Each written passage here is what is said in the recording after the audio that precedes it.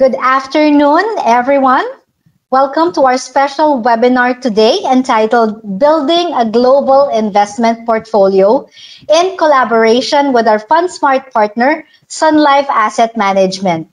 I am Vanessa Galvez, Product Development Head at FirstMetroSec, and I will be your host for this afternoon.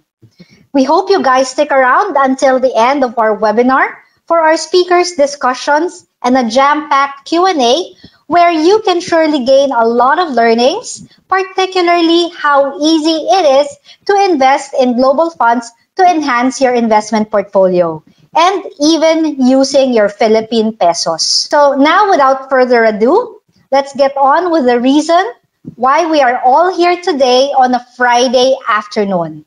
And that is to get insights on where the global markets are headed and how we can build our very own global investment portfolio. So our main speaker is the head of global funds for Sun Life Investment Management and Trust Corporation. He is responsible for the formulation of investment strategies and portfolio construction of all Sun Life Philippines offshore products. During his 14-year time in the investment industry, he has held various roles in portfolio management, equity research, and trading.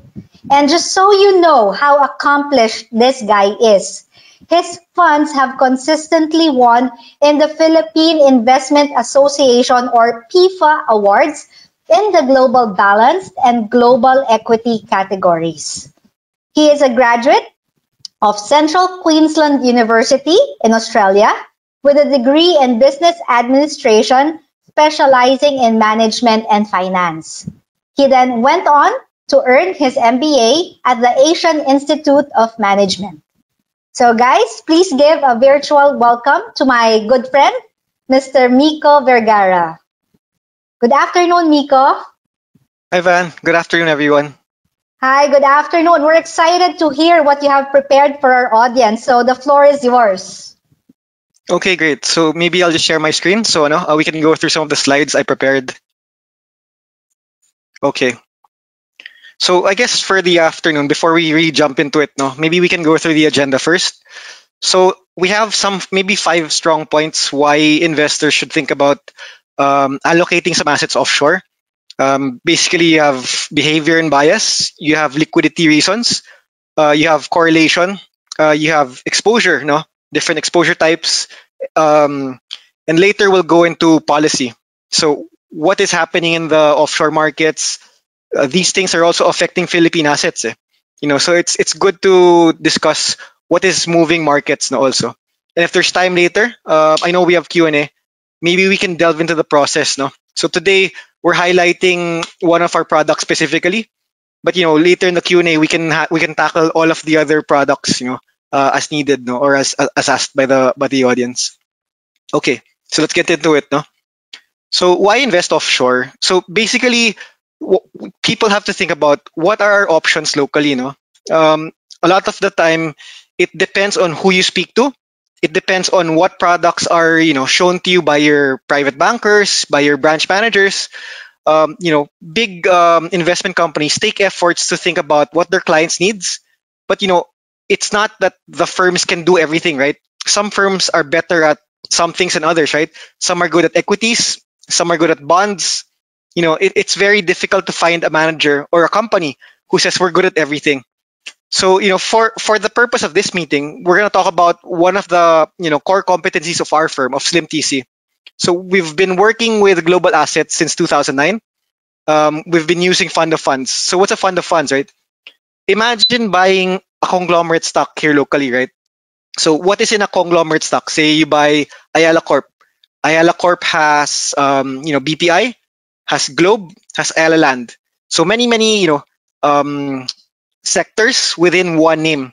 So fund of funds are similar, So we're buying a fund which holds hundreds of underlying equity names as well, So that's one way to think about it. You're buying something which has more than one thing within it, So again, what should clients think about when investing offshore?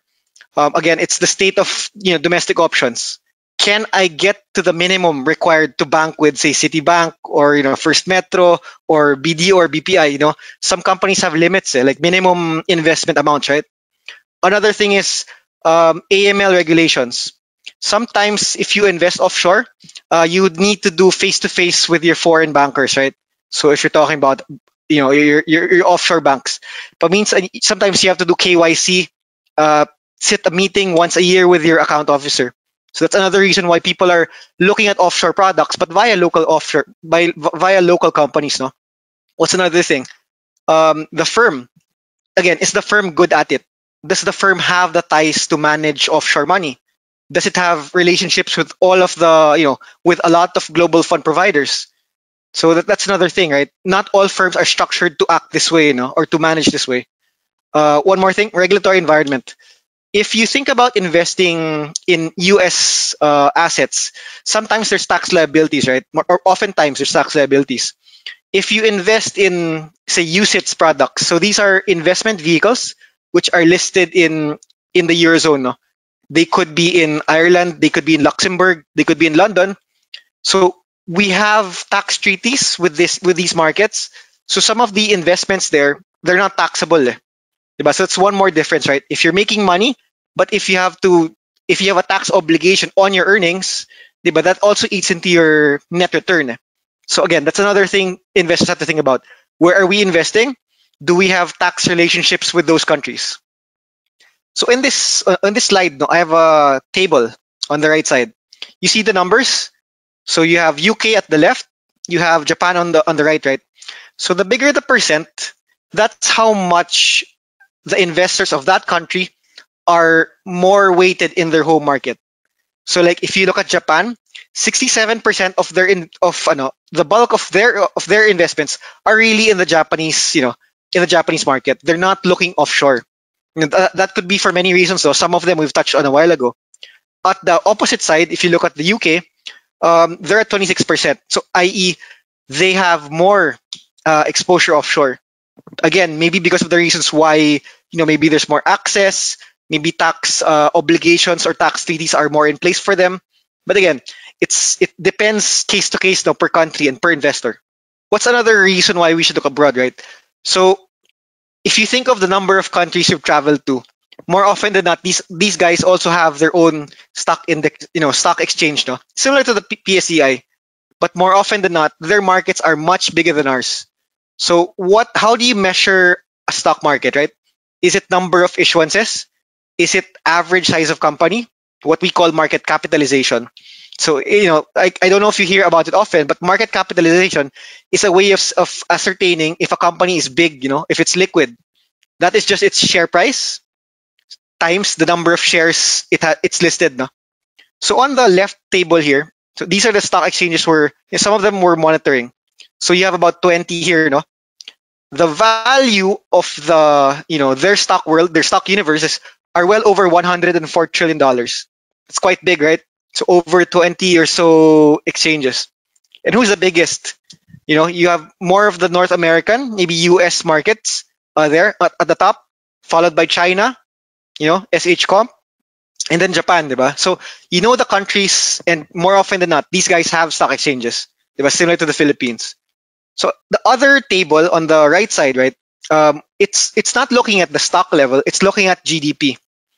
Diba? Sometimes one way, I'm sure all of you are familiar with Warren Buffett, right? So one of his favorite ways of analyzing if markets are expensive is comparing the market cap or the value of the stock exchange against a country's GDP. Diba? So if you think about it, if the US has the world's biggest GDP, should its stock exchange be one of the biggest as well? So it's sort of hand in hand, right? So China is its next biggest country with the biggest GDP. So its stock market is maybe third or fourth right now, no, in terms of size. But so more or less, that's one way to think about it.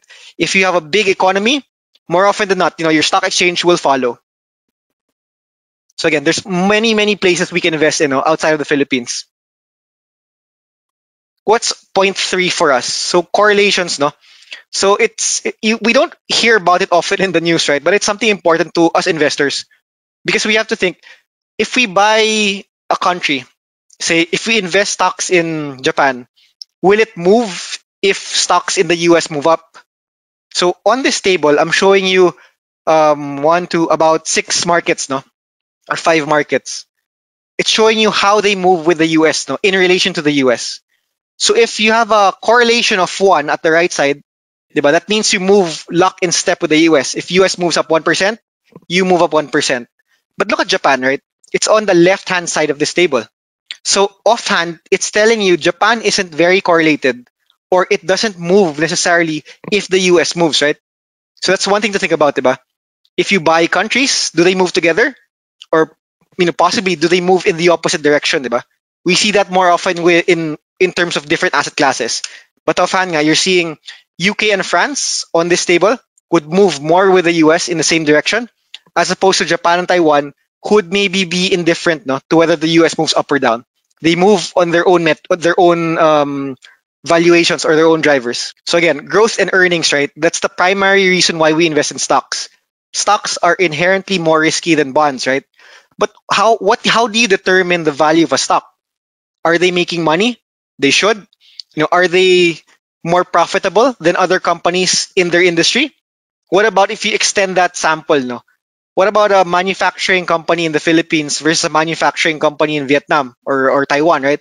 That's one way to compare, diba? So ideally, the company who's doing better, investors recognize that, and the share price of that company moves up. So again, one way to think about investing offshore is you have a bigger set of assets, right? So we're all familiar with Ayala Land, we're all familiar with BPI. There are Thai banks, there are Thai property development companies who may or may not have better valuations or better prospects. So that's one way to think about it. We need to look offshore because we want alternatives, diba? We don't want to be stuck with the 30 names on the local index and the 250 something listed names, diba, on the Philippine exchange. So on this table, I'm showing you historical GDP growth and at the bottom part projected, diba? So backward, things that have happened in the past, they don't necessarily happen again, right? But sometimes it's important to look at what's happened previously to have a gauge of how things will be moving forward. So on this table, look at it. North America is on the left side. It's the light blue circle. Historically, North America has grown GDP at about 1.6%. But in terms of World Bank data or forecasts, over the next 4 years, their GDP looks to be about 2.8. So isn't that above where they were previously? This is a forecast, right? This may change. But in fact, it gives you a barometer, a sense of who is doing better than they have in the past and who may be more challenged, diba? That's one way to think about it. So again, if we invest offshore, we're not just betting on one country, diba? What do you get when you invest in one country? You're hoping that companies in that country do well. You're hoping that policy by the central bank of that country is, accommodative or progressive. You're hoping that there's no regulatory risk in that country. So again, if we put all our eggs into one country, we're hoping for 3 things to happen, diba? Three things to go our way. But if we invest in multiple countries, in the same way we maybe we invest in different parts of, if we're buying property, maybe we have property in the north, maybe we have property in Manila, we have property in the south, right? So we're not buying everything in one town or one street. We're spreading it out for different reasons. Better weather, cheaper entry points. So again, similar things with looking at countries.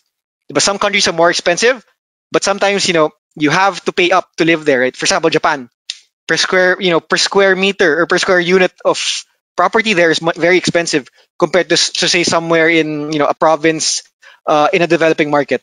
So something to think about. So we've talked about growth, right? But what is growth if there's no earnings, diba? So you can have fantastic sales, but what if your margins, you don't have any margins or profit on what you're doing? That's not good also. So again, after the growth, you'd like there to be positive earnings at the end, right? For the shareholders, because this is what backs up the share price. This is what backs up the loans of these companies. So again, if you look at this table, sorry, it's a bit busy, but let's start at the top. So at the first row, or rather second row, you have MSCI ACWI. What is MSCI ACWI? So this is the short name for the Global Equity Index. So in 2021, in the second column, it we're showing you how much they grew earnings, how much the global equity market grew earnings, right? So it was a very chunky 84%. But is that good? Is that bad? It's really fantastic, I think. But because we're coming from a low number. If you recall in 2020 when COVID-19 happened, right? Businesses shut, kids stopped going to school. So you expect that earnings fell significantly, diba? So 2021 was sort of a banner recovery year, in that earnings really came up. But again, because of the low base in 2020. What about 2022? Diba? Will things stay this elevated? Do things last forever? Is something you can think about. Tendency is you go back to your normal average, your normal, level of growth, whether growth or earnings. So for 2022, this next year, for global equities, analysts think that earnings will grow by about 7%. It's a far cry from 84% growth, right, in 2021. But again, it's more realistic. It's more closer to the normal situation or average, right? So what about other countries? I don't want to think about just one country. So the US is estimated to grow earnings by 9%. What about Japan? It's estimated to grow earnings by about 8%. So again, there's differences per line. And then where are the double-digit guys? So you have China at about 14%. You have India at 17%. Philippines at about 26%. So you see the difference. The bigger developed markets in the West, they're happy if they get high single-digit earnings. But for us, developing markets, we're on the move up pa lang eh. So we are expected somehow to deliver better earnings and better growth. So that's one burden placed on us, diba? As being an emerging market. But then again, it's interesting because the countries on this table, they're not putting out the same earnings number, diba? So there's beauty in the differences among the countries. You can choose. So one more thing, diba? We've thought about growth. We've thought about earnings. What about valuations? So people think about valuations in different ways, diba? If you're talking about a bank, I guess the popular metric would be price to book, because banks have a lot of cash, diba? They're not really physical asset heavy, so it's price to book. If you look at a consumer company, more oftentimes it's PE, so price to earnings. So it really depends on the valuation metric you like. And sometimes, I'm not saying which is the best one. I'm just saying if you look at this table, some countries are priced differently because of different factors or different characteristics, right? So in this table, you have North America at the upper right side of this sort of chart, right? It means that they're very expensive compared to EM, compared to EMEA, compared to the Pacific in terms of price to book. But why is that, right? There's always a reason why something is priced cheaply or expensive. So in this sense, at least on this metric, in terms of return on equity, North America has a higher level, compared to the other three markets. So it's not simple enough to say one market is expensive, I don't like it, diba? It could be this market is expensive because it gives something over what the rest of what the other markets can give you, diba? Like if you're buying property in a popular village, right, or subdivision here in the metro, more often than not, on a per square meter basis, they're more expensive than something again in a developing part of the Philippines.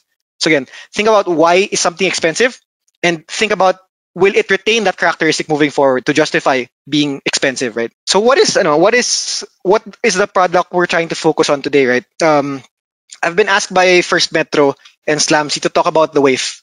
So WAIF is a passive product. It doesn't try to differ too much from the benchmark. So again, what is its benchmark? Its benchmark is the Global Equity Index, what I call the MSCI ACWI. So ACWI stands for All Country World Index. So it has all or most of the global equity markets, within it. So on this table, on the upper left-hand side, I'm showing you the number of stocks within the ETF or within the product, that the WAIF, the World Equity Index, is buying. It holds about 2,400 stocks. If you think about what it's copying, the index, it has well over 3,000. So again, it doesn't hold the same number of stocks, but it holds something close to that number and tries to approximate it. So on the right side, I'm showing you sectors. So it's hard to get your head around what are 2,400 stocks, right? But if we cut it up in terms of sectors, maybe it's more easy to digest. So what is the biggest sector in the MSI Acqui? It's as of this printing. This is late September, I believe. Information technology. So what's that? So technology companies, payment companies, software companies, they are 22% of this index. So if you compare that, what's the biggest sector locally, right? Either it's the conglomerates or a combination of property and financials, no? So again, it's quite different from what is offered on the local exchange because the companies also listed offshore are also different. What about the countries? So at the bottom, so US is the biggest part of it. Again, we talked about GDP, right? So US has the biggest GDP level. So its stock universe is also, close to the top, or actually is the top. What's after the US? So you have Japan as the next single biggest country. Then you have China. So yeah, it's quite similar to the GDP numbers we showed a while ago. Okay, so we've talked about Acqui. Maybe I'll pause there. We'll and pivot to what we think will drive equity or asset markets in the next year. Okay, so Federal Reserve policy, right? So the BSP, our central bank, also has policy, diba? So all countries have central banks who try to regulate and moderate their own markets. So the liquidity in each market. So what was good for emerging markets like the Philippines back in 2013 or pre-2013? People were investing from moving money from, say, Europe, US to us because of the chunky or elevated growth, right? But what happened in 2013? That was the first time the whole taper tantrum or taper episode became popular as a catchphrase, no? So what does taper mean? It means that the Federal Reserve, the US central bank, is gonna try to stop, or rather look to stop buying bonds. Again, why would they do that? They do this when economies are having a hard time. So they try to bring down interest rates. So for example, why is that good? Why are low rates good, no? Per se, for employers, for employees. If rates are low, companies can borrow. Companies can use the money they borrowed to expand their businesses. What about, households like mine? If rates are low, I could borrow, take a housing loan and have lower amortizations, right? So in a sense, moderate or low rates allow for more consumption. More people can borrow, more people can spend what is being borrowed, right? So if that is being taken away in a tapering scenario, like rates will be moving up, what's the risk? The people who invested outside may bring their money back with them to their home market. So that's Europe or the US. So that thing is happening again prospectively, no? In 2022 and 2023. So what's the risk? Back in 2013, was the first time it happened, again, emerging markets assets were sold because the foreign buyers had to let go. Diba? You have to sell something to get your proceeds and move back to your home market where you think it's a safe haven. So prospectively, we think this will happen again. Diba? If rates move up in the States, potentially flows which came into Asia, emerging markets, will move back with them. So how will that pan out? History doesn't happen, history won't happen in the same degree. But as an example, in 2013, EM currencies were weaker because of this outflow. EM equities were also weaker because of these outflows. No? So it's a risk we're seeing again coming into 2022. But what else is different compared to then? Again, so we talked about growth being better, right? So if you're going to invest with a small bank, a rural bank, for example, you would probably go with them because they're offering you better TD rates or better interest rates. But, why would a big bank, the popular ones like Metro Bank, BDO, BPI, why they don't have to meet the rate of the rural bank? Because they have size, right? So let's think about that. In 2013, if you bought emerging market assets, you would benefit from more GDP growth. You would benefit from more earnings growth. So on the yellow shaded part here at the side, can you see the differential? So in terms of earnings, there was a 12.6% difference or pickup by buying emerging market assets. But what about this, this time around? Actually, earnings in emerging markets look to be weaker compared to DM this time around. So if before you're compensated by buying riskier assets in emerging markets. This time around, that case isn't there anymore. So that's one risk I see for the market. So I guess to wrap up, so from the bigger catalyst, which is the tapering and the difference in earnings expectations this time around, what else can we look forward to in 2022? Earnings are still positive, which is a good thing. So they're not at the double digit we saw in 2021, but they're at a strong or solid single digit clip. I think that will support appetite for risk assets like equities still. Yung Federal Reserve promises or is communicating that they will try to remain accommodative, meaning they want to support the economy and won't try to stop, the liquidity right away. Last point, COVID is still it's a consideration. Even with everyone getting better vaccine results right globally, right? People still have to wear, masks. People still don't go to work in the same percent. Like not all of us at SLAMCI are going to work. So there are going to be some adjustments which have to happen. People have to get used to this current environment. Diba? There's no return to full normal like before. And then on portfolio allocations, we're neutral on asset allocations for our balanced mandates. We on the equity side, we like developed markets still. Safe haven, lower volatility historically, and there's the benefit of being closer to herd immunity, because of the vaccine rollout. On the fixed income side, we're underweight duration. Because of the prospect of rising rates, right? If rates move up, that's bad for bond prices. So we have to be underweight duration on that side. So I'll pause here. I'll turn it back to Van. Hope we have a lot of interaction during the Q&A. Thank you. Thank you. Thank you, Mikko, for that informative presentation. So as investors, we know that we shouldn't put our eggs in the same basket. You just reminded us that diversification is not just based on asset class, like bonds and stocks, but also based on geographical location. And for regular folks like us, who do not have the expertise or the time to research on international markets, passively investing in global funds seems to be the easiest and safest way to do it. So thanks, Mikko. You can rest for now. We'll see you again in a while.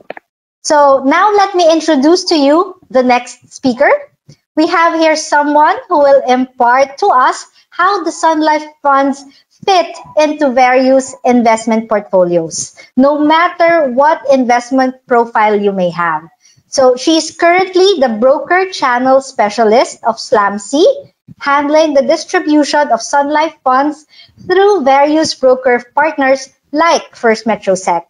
So to guide us with various funds available on FundSmart, especially the newest edition, the World Equity Index Fund or WAI, please welcome Ms. Lercy Cuenca. Go ahead, Lercy. Hello, Van, and good afternoon to all the attendees. Thank you for spending your Friday afternoon with us. I have here a video prepared to intro my presentation. Kara, can you please play the video? Ready to step up your investing journey? Invest in global companies using your Philippine pesos. Make it happen with the Sun Life Prosperity World Equity Index Feeder Fund, the latest offering from Sun Life Asset Management. This new product is a feeder fund that invests in a target fund. The target fund tracks the performance of the MSCI All-Country World Index, which represents more than 2,000 leading companies across developed and emerging markets. Sun Life Prosperity World Equity Index Feeder Fund will enable you to invest in a fund that matches your long-term horizon, capitalize on stocks in developed and emerging markets, diversify your investment portfolio, enjoy potentially high returns, and get closer to your long-term financial goals. All with the help of professional fund managers and the support of the largest non-bank asset management company in the country. Set your eyes on the world with the Sun Life Prosperity World Equity Index Feeder Fund, your ticket to global markets. Connect with us now to learn more about it. Only from Sun Life Asset Management.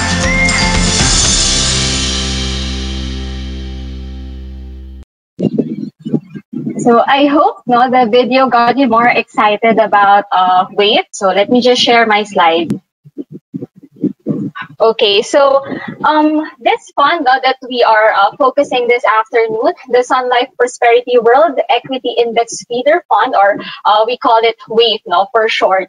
This has been launched by SLAMCI since last year, last July 2020. And in just over a year, this fund has grown its AUM to 3.7 billion already as of end October. And this just proves that the fund has garnered the interest of our clients. And for FundSmart, this fund has been in the platform for almost 3 months, and it is also well received by FundSmart investors. So FirstMetroSec also is the first online broker to distribute WAVE. So I know you are wondering why the very long name for the Sun Life Prosperity World Equity Index Feeder Fund, But actually the name is like that because we want it to be very descriptive. So for you to better appreciate WAVE, I'm breaking down the name of the fund for you into two. First is a World Equity Index, So WAVE is a unitized equity fund that aims to track the performance of the Morgan Stanley Capital International All-Country World Index, or MSCI ACWI, and this was also mentioned by Mikko a while ago. So later on, I'll further explain what MSCI ACWI is. Second is a feeder fund. WAVE is a feeder fund that invests at least 90% of its assets in a target fund. And the target fund, the underlying assets of the target fund is US dollar denominated. What's unique about WAVE is that the fund is Philippine peso denominated, but it allows you access to global markets. So this means that for peso earners out there, you are now able to invest and diversify globally with the convenience provided by WAVE. So now I'll be discussing about MSCI ACWI. So MSCI ACWI is an index designed to provide a broad measure of the global equity markets from developed and emerging markets. So MSCI ACWI covers over 2,000 securities. Upon checking this morning, it has already 2,700 securities, and it consists of 50 countries from developed and emerging markets. Now, as you can see here on the map, you can see that United States is approximately more than 50% of the index, followed by Japan and China. And if you're wondering why, that is because United States has the biggest stock market mentioned by Mikko also a while ago. It has the biggest companies.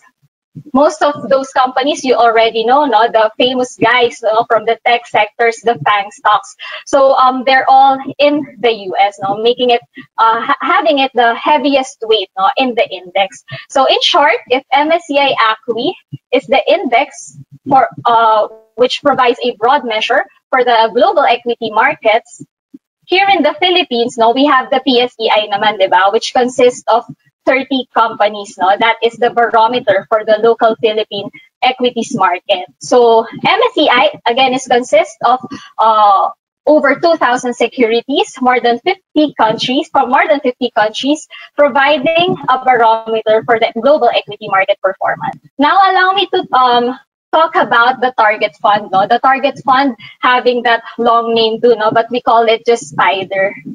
So this fund was launched in 2011, and this has already over 1.5 billion US dollar in assets under management. So this is managed by State Street Global Advisors, and they are one of the leading global asset management companies in the world. And with over 2,000 securities, SPIDER tracks the equity performance of developed and emerging markets. So again, at least 90% of WAVE is invested in this target fund. Now let's discuss more about our fund in focus this afternoon. WAVE's objective is long-term capital appreciation by investing in a target fund that tracks the performance of the MSCI ACWI. So the base currency of this fund is in Philippine peso, and it is unhedged, no? Meaning the fund is exposed to currency risk. So you can start investing in WAVE for as low as 50,000 pesos, and minimum additional investment is at 10,000 pesos. So this fund is suitable for those investors with an aggressive risk profile and long-term investment horizon. So I'm showing here the fund fact sheet of WAVE, and if you have an account with FirstMetro Securities, you can always download the latest fund fact sheet that we have. So this document will show you an update on the fund, specifically on the top holdings, the sector allocations, and the geographical allocation of the fund. Speaking of that, for global diversification, I would just like to highlight this advantage that WAVE can bring into your portfolio. So if here locally in the Philippines, we have the PSEI that is exposed to, of course, one country only, the Philippines. For WAVE, it will diversify your investment to 50 countries from developed and emerging markets. And here on the left pie chart, you can just see the top 8 led by United States. And if PSEI has 30 companies in the index, for WAVE, it has, again, over 2,000 securities. So here on the right pie chart, you can just see the top 10 stocks with the heaviest weight in WAVE. So here you can see the famous guys, Apple, Microsoft, Amazon, Facebook, Alphabet, that's Google, Tesla of Elon Musk, Taiwan Semiconductor, and NVIDIA. So if there are gamers here, I know you are very much familiar with NVIDIA, one of the leading companies in the gaming PC industry. So this just shows that your investment in WAVE is really fully diversified, 50 countries and over 2,000 securities. So WAVE does not only diversify your investments, in different countries, but it will also provide exposure to sectors that are unavailable here locally. So Mikko also showed a table a while ago showing the sectors available in the MSCI ACWI. So here in PSEI, we have sectors like financials, consumer discretionary, industrials, communication services, and the others. But for MSCI ACWI, which the WAVE tracks, it has sectors like IT and healthcare available. So for instance, if you take a look at the table for PCOM, that's PSEI, we don't have enough stocks here in the PSEI that would constitute a sector for IT. Similar also with healthcare, but for IT, MSCI has around 20% exposure to that sector. And for healthcare, we have around 13% in MSCI ACWI. And we know that these two sectors are the thriving and the resilient sectors during the pandemic. So this just goes to show that WAVE can allow you investors to hold sector leaders from IT, Microsoft, Facebook, and Google, and healthcare sectors like Pfizer, Moderna, or AstraZeneca. So how did the fund perform so far? So on a one-year basis, the fund has returned 38%, and year-to-date, it has returned 23.16%. And just to summarize the advantages of investing in the World Equity Index Feeder Fund, first, of course, it will allow you to invest in over 2,000 securities worldwide. So if you'd like to have exposure in those names that I mentioned a while ago, Apple, Microsoft, Facebook, Google, so you can invest in these companies through WAVE. Second, it allows access to the global stock market using your Philippine peso. This is only one of those few products in the Philippines that allows this. WAVE provides that convenience. Your Philippine peso will be invested in a US dollar denominated target fund. And lastly, WAVE will allow you to diversify globally for long-term growth. So for those investors here whose portfolios are purely invested in local equities, no, we recommend that you diversify globally in funds like WAVE, because it will help you reduce country concentration risk in your portfolio and enhance your asset allocation and enhance your portfolio's overall volatility. No? So for those who would like to get closer to their long-term financial goals, we recommend that you invest in the World Equity Index Feeder Fund, or WAIF, and this fund is your ticket to global markets. And that's for me. Thank you very much again. All right, so that's great information, Lers. I have always been vocal that I'm an avid Sun Life investor, from the money market fund to the World Voyager Dollar Fund, and most recently, the World Equity Index Feeder Fund. And throughout the years, I haven't been disappointed with the fund's performance. I'm sure our viewers are also a click away from logging on to FundSmart and subscribing to Sun Life Prosperity Funds. Another good news is that Sun Life has taken out the holding period for most of the funds. So no more waiting for 6 months before you can redeem without early redemption fees.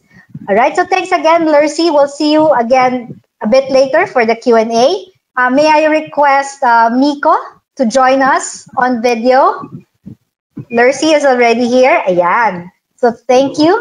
So again, send in your questions by typing them in the webinar chat box or click the question mark icon. So time is of the essence. Let's start with the first question. Mikko, how are the various country risks managed for global funds? And how often are these assets rebalanced? Okay, so we have to think about it in two sides. In terms of two sides, right? We have products which are passive, like WAVE. We have products which are active, like say World Voyager. So on the active mandates, we can only go above a country weight, by certain notches. So it's not like I like US only, I dislike Europe, I'll remove everything from Europe. That won't work. We can only go underweight by a certain amount. In the same way, we can only go overweight a certain amount. So this is what we call managing the tracking error, because we don't, even if we have good ideas, we still want to reflect that we follow a benchmark. But again, we're not held to it. So for the topic today, for WAVE, it doesn't really have to manage risk because it's copying. It has to replicate the benchmark purely. So whatever sector tilts that the benchmark has, like MSCI ACWI, WAVE has to copy it by virtue of the ETF. No? So different intent and different product types to take note of. All right. So since you're answering questions already, an additional question. The US has been rallying for the past months. Is it still a good time to invest in global funds? Like the NASDAQ is currently at 15,900. Is it still advisable to invest in US equities? Yeah, we're still bullish on the US. No, it's still a key position. I guess compared to 2020, coming into 2021, our overweight is a lot smaller on the active mandates. But that being said, we can't totally undo US. We can't remove it. It's part of the index, and we have to respect that. So again, we are taking calculated positions in different sectors. So this is on the active mandates. US should grow earnings by about 9 to 10% next year. So again, it's something which will should support appetite for risk assets. Yes, and I guess that's where the professional management comes in, for you to choose which stocks to get and by how much. All right. So next question is for Lercy. Sun Life WAVE is a peso-denominated fund, but the target fund is dollar-denominated. Do I gain more when I invest in peso? When I invest when the peso is stronger versus the dollar? Mm-hmm.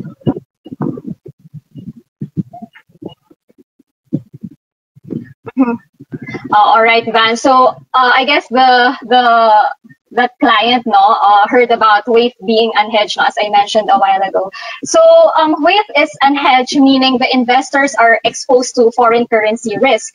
So investors of the fund will be exposed to fluctuations in the US dollar and peso exchange rate. Now, but if in a scenario where peso is depreciating versus dollar, it would be beneficial for the client because apart from the gains from the fund, the client may also gain from foreign exchange. So it's like two-pronged returns, gains from the fund and gains from foreign exchange. And for instance, Sun Life's forecast for year-end 2021 for US dollar peso exchange rate is in a range of 50 to 51, and for next year, year-end 2022, the forecast is between the range of 51 to 53. So that may translate to, a potential upside also due to foreign exchange. Maybe related to that, so since it's unhedged, there's a question here. How does the fund protect itself from forex fluctuation? Mikko, can you answer that? Yeah, so we're unhedged, like Lercy pointed out. No? So we have to take it hand in hand. But since we're buying in, for example, we're buying in U.S. equities, taking that FX risk is part of that positioning. So again, if we do hedge it, it's something I don't rule out as doing at a later point. No, maybe a different version or different share class. It's something we can do, but of course that also comes with a cost. So taking a hedge on the currency, it's like buying insurance. So even if we didn't need the hedge, that will also eat into the investment returns, diba? So the view is, if you're hedging something, you are hoping that the volatility is bigger than your cost. So it's something to consider. But for our purposes, MSCI ACWI is basically a dollar. It's primarily an offshore currency index. So it's part and parcel, again, of keeping WAVE unhedged. All right. How about the debt problems in China, Mikko? Are these a cause of concern for global equities? I think it's been weighing on the market now. So it started with Evergrande. Now we see it sort of creeping to other companies within the property sector. But we have to think about why is Beijing doing this? They're looking for stability. They're trying to impose market, impose stronger regulations. So asset bubbles hopefully won't happen, and that companies and developers are more accountable for what they're doing. So I think the intent is good. I think the market just has to come to grips with how long will this, will this be prolonged? Will this expand into other sectors? So it's a headwind on the country, on the region, but I think if you look what they're doing it, why they're doing it, there's good intentions behind it. I see. Right. Next question is for Lercy. Lercy, for someone with a 30-year investment horizon, is it better to just stick to Philippine index funds since the Philippines is expected to outperform the global index due to its emerging market status? All right. So I would say, personally, if my time horizon would be 30 years, I would be diversifying in both Philippine equities and global equities. That's correct. There is value really in investing in local equities, especially during this time, that the Philippines is just, starting to ramp up, and analysts say that we are, in for an economic recovery and outperformance next year. So, that's correct, value investing in the Philippines for long-term goals is a must, But then we must remember that economic recovery is, not just limited in the Philippines, and that we must diversify globally in funds like WAVE for our long-term goals, because diversifying globally will inject growth drivers to our portfolio, and it will enhance our overall portfolio asset allocation. So for that client who has a 30-year time horizon, maybe for a retirement fund, I would recommend diversifying both in local and global. Yeah, me too. I want to ask you this, Lercy. A lot of people have been going to foreign online brokers like eToro that also offer global funds. So why should we invest in Sun Life WAVE or the Sun Life Global Funds instead of going straight to these foreign funds? Okay, so yeah, that's correct, Van. No? eToro has been gaining popularity these days, and I have personally checked also eToro, and I have seen global funds there, no ETFs like Vanguard, and these are all dollar denominated funds. So I guess if we're highlighting here an advantage of a wave, that would be wave being peso denominated, no, because we know a lot of majority of investors in FundSmart are peso earners, no? And with being peso denominated, it will make diversifying easily accessible to these investors. So so if ever you would want to recalibrate your portfolio easily, no, you don't have to exchange your peso to dollars anymore. So Wave allows you to invest using your peso. Yes, and then there's tax benefits pa, right? Yeah, For that's mutual correct, Van. funds. That's correct. All right. So, Mikko, let me ask you this: what industries are you focused on? Maybe this is one. This is for the more actively managed funds. Are healthcare and tech still a good choice post-pandemic? Okay, so in terms of sectors, we're looking at maybe it's a balance, no? It's not going to be totally the defensives anymore. It's not going to totally be growth. So that's one difference. In 2020, you had one type of company doing well, right? The growth-oriented ones. In 2021, the current year, no, it's more of the opposite, the value. So I think given that the reasons for the different years are are being diminished, it will go back to a more normal market where it's not going to be one style. So for us, we're looking at reflation plays. So you have property. We're looking at REITs. We're looking at growth themes at the same time. So I guess to summarize, it has to be more than one sector type, no? It can't be the blanket black or white type sectors anymore. Parang it has to be a combination of all types of sectors again, a more normal market. Yes, that's right. Maybe we can get two more questions before we end. This is a general question. Either of you can answer. If we do a cost averaging, what is the recommended subscription timing? Is it monthly? Is it every 2 weeks? Weekly? Okay, can I answer first, no?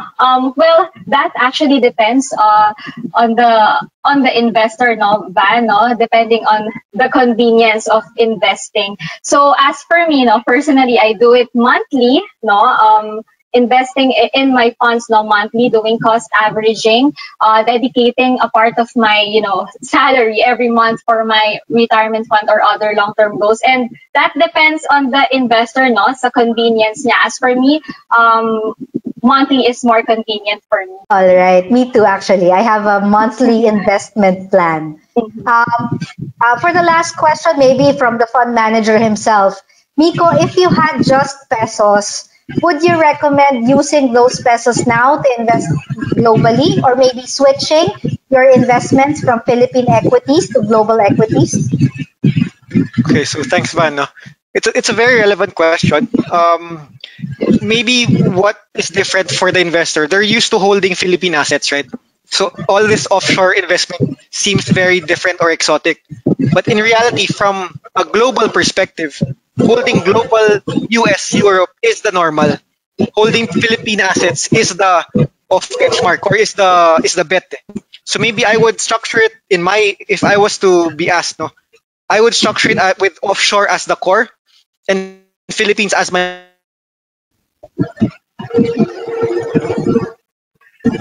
kicker, just because that's how the proportion of the assets really are in the global market. All right. So even in diversification pala, there's already the new normal. Okay. So and that's it for today's Q&A. I hope we had more time, but unfortunately, we have to cut it short. Thank you, Mikko and Lercy, for sharing such incisive and helpful answers to everyone's questions, and for sharing your time with us today. Our biggest thanks as well to everyone for your active participation. If we missed your question, there were so many. Please email it to us at events@firstmetrosec.com.ph. and we'll try our best to reply to you there. And we'll also ask Lercy and Mikko for those answers that we cannot give directly. All right. Once again, we're encouraging you to take part in our Invest and Get Rewards promo, where we will be rewarding 5 monthly winners of 3,000 pesos worth of investment credits each. This promo is only until November 30, 2021, so don't miss this chance. And you can learn more about the Sun Life Prosperity Funds, including WAVE. Simply log on to your FirstMetroSec trading account and click on FundSmart or Funds, found on the upper right-hand corner of the platform. So for now, this is available on New and Pro. It's not yet on the mobile app, but maybe soon. So the prospectus, the fact sheets, historical returns, and everything you need are readily available on the platform. No additional fees to invest, no broker's fees, and absolutely no sales loads on all of the funds. If you have friends or family who missed this but are interested in investing globally, go ahead and share this video. We hope that through this webinar, you were able to gain insights that can help you in your global investing journey, a journey that we at FirstMetroSec want to share with you. So thank you for our live viewers for being part of this webinar on a Friday afternoon. We truly appreciate that you were able to share your time with me, Mikko, Lercy, and the rest of the SLAMCI and FirstMetroSec teams. To get the latest market news and updates, FirstMetroSec exclusive events like this one, and everything in between, please like our Facebook page, follow us on Instagram and Twitter, and subscribe to our YouTube channel with the handle @FirstMetroSec. So please do also like SLAMCI's page on Facebook to get first dibs on fund and market updates. You can find them at facebook.com/sunlifeph. All right, so that's it for today. This has been your host, Vanessa, wishing you well. Please stay safe and healthy. And as always, with FirstMetroSec, it's #YourFutureFirst. Happy weekend, everyone.